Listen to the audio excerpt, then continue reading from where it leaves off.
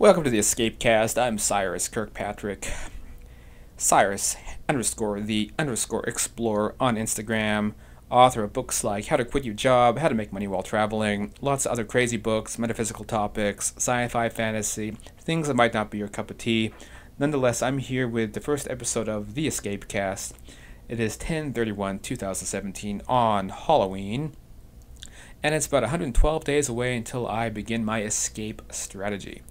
The escape strategy being getting out of Los Angeles, LA, as my one friend calls it, Hell A, and getting off to Indonesia, Philippines, Australia, and places like that, where I plan to perhaps indefinitely stay abroad and relocate to a lifestyle that is way better suited for me. And that's what this podcast is about, which is helping you do the same, as well as chronicling some of my own experiences and adventures along the way. So, in this episode, I'm going to talk a little bit about some reasons to go abroad, kind of a primer for the rest of the show as it goes along. So, in the West, not everybody likes what the West has to offer. Living here in Los Angeles, there's incredible standards of living, especially as a guy when you have to kind of take the brunt of the financial responsibilities in families. So if I wanted to have a family someday, which at the moment I really don't, but this may happen someday, living here in LA, if I want a nice house, I'm going to be dropping about $700,000 to $800,000 minimally. If I just want an apartment someplace that I like by the beach, costs about $3,000 for a cheap apartment out in Marina Del Rey. With even a bit of an ocean view. Upwards of $4,000, $5,000 a month, very easy. People I know who lead these lifestyles, they've either inherited lots of money, made a bunch of money from like a big insurance settlement, or you better believe they're working their asses off. And that leads to the next point, which is that in a place like the West, big Western cities, it's a really materialistic, competitive culture. People live to work. They don't work to live. Their whole life is their job. People I know out here in LA work 2-3 jobs. Personally, I work 2, but I try to keep my hours per week down below 40, so I have enough free time to do stuff I like to do.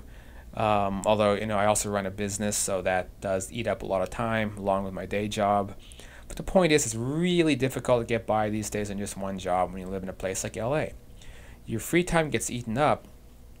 So a lot of people, they don't do anything but work. And then the people who are taking some time out for themselves, what I tend to find is that they go off to use Netflix. And don't get me wrong, I love Netflix. I have a subscription. I watch all kinds of shows. I just finished watching Stranger Things season 2. Great stuff. But my friends, people I know, when they're not working, they go home, they turn on Netflix, they pass out, they wake up, they go back to work, repeat process. Meanwhile, a lot of people come out here to LA thinking that there's going to be this glamorous lifestyle. In a way, I'm guilty of that too. That's why I ended up coming out here. And I still like LA, but these issues are serious, and this lifestyle is just not compatible for me, and it's not compatible for a lot of other people.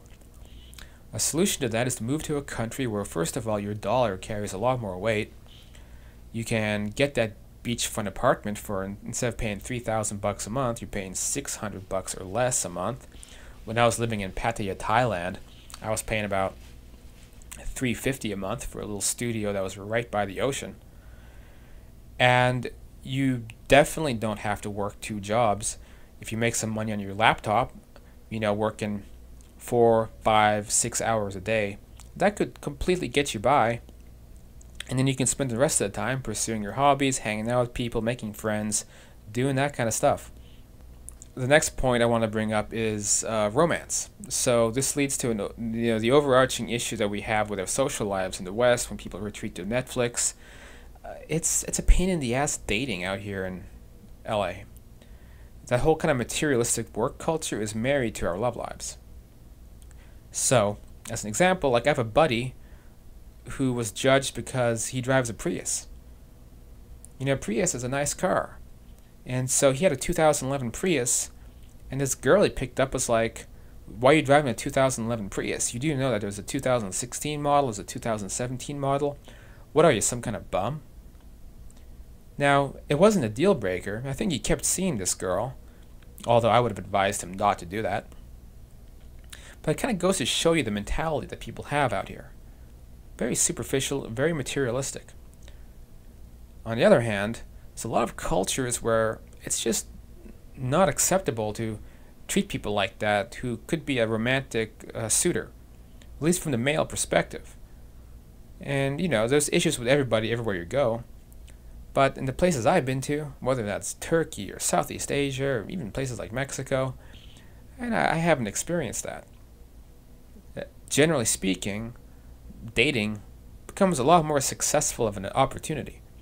And I'm not just speaking for the guys here. I mean, I've known women who've gone off to Bali and ended up, you know, marrying some hot Balinese guy who, you know, they maybe could have never found out here in the West.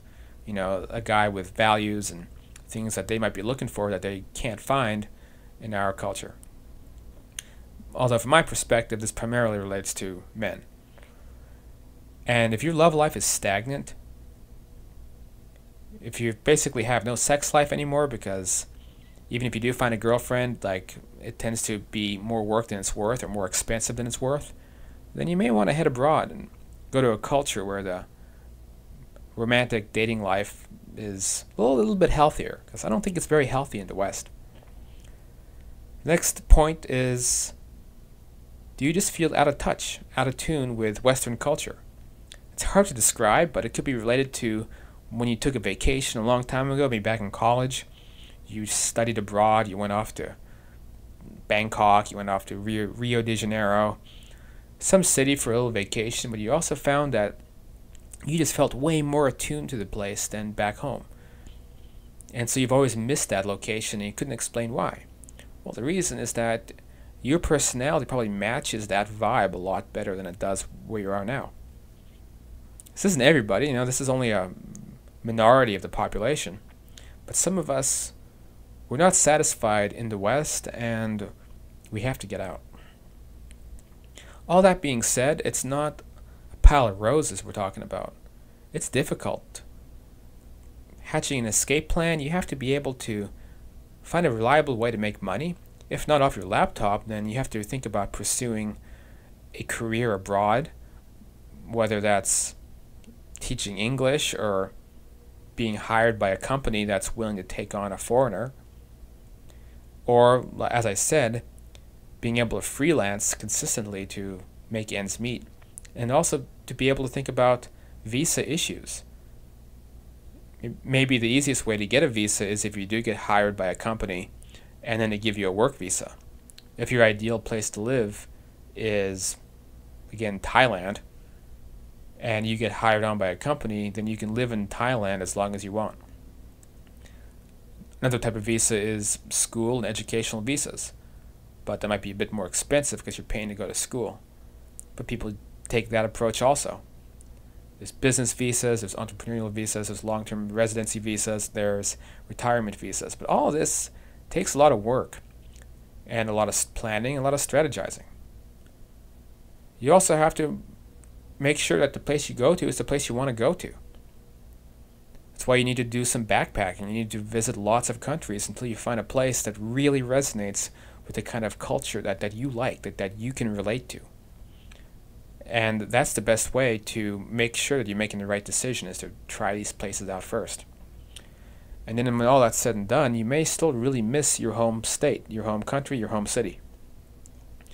And that's why it's important to build a home base when you finally do make your escape plan happen.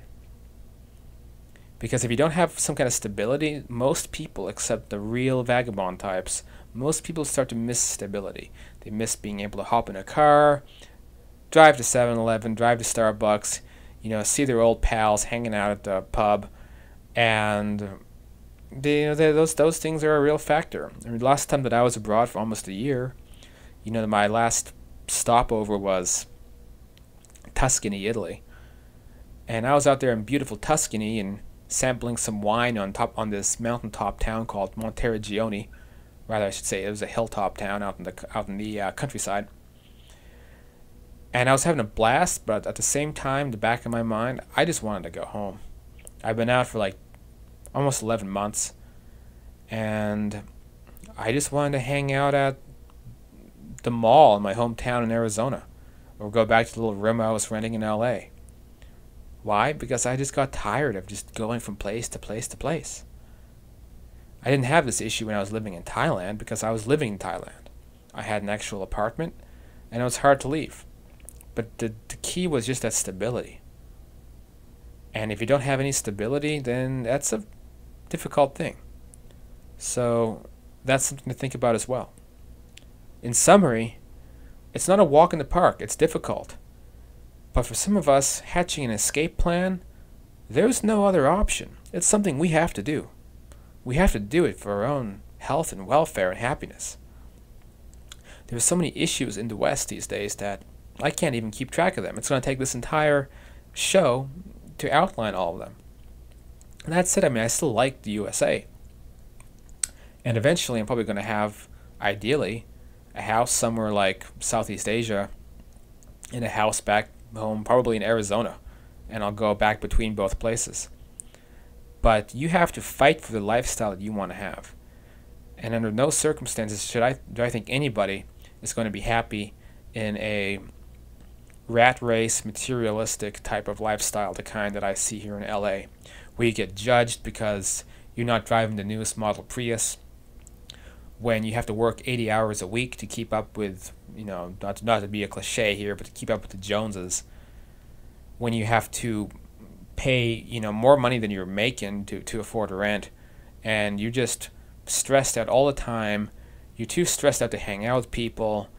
You watch some Netflix at night, and then you pass out. You wake up at 6 a.m., repeat the process. And this isn't a lifestyle. Come on, guys. If you want to get out, then you got to hatch an escape plan. Go somewhere that you can work 20 hours a week or less on your laptop and have more than enough money to get by. You can meet people, have an abundance of friends, an abundance of adventures, lots of things to do, plenty of romantic options, and opportunities to lead a simpler and happier life if that's what you want. And there's some of these like high-strung Wall Street financial Donald Trump types in the world.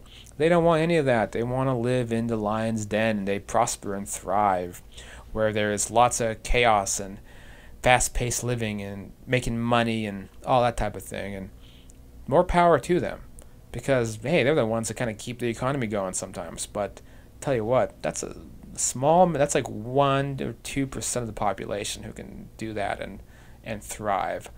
And a lot of us, we need to have a more balanced lifestyle. So that's what having an escape plan is all about. And that's what we talk about in this show. So if you like that idea, you want to hear more, then hit subscribe. I don't know who's going to listen to this thing. As far as I know, I'm just making this little show, podcast, whatever you want to call it, for my own amusement, so I can get some thoughts out in my head and get them out public and share them. But I'm not expecting lots of people to listen to this. But I may be wrong. I may look back at this in the future and be like, oh, that's so funny, my first episode, and I was being so pessimistic and skeptical. So hey, if you want to help make that future timeline the reality, then that'd be awesome. So again, hit like and subscribe, or you can check me out at CyrusKirkpatrick.com, and I guess I'll see you next time.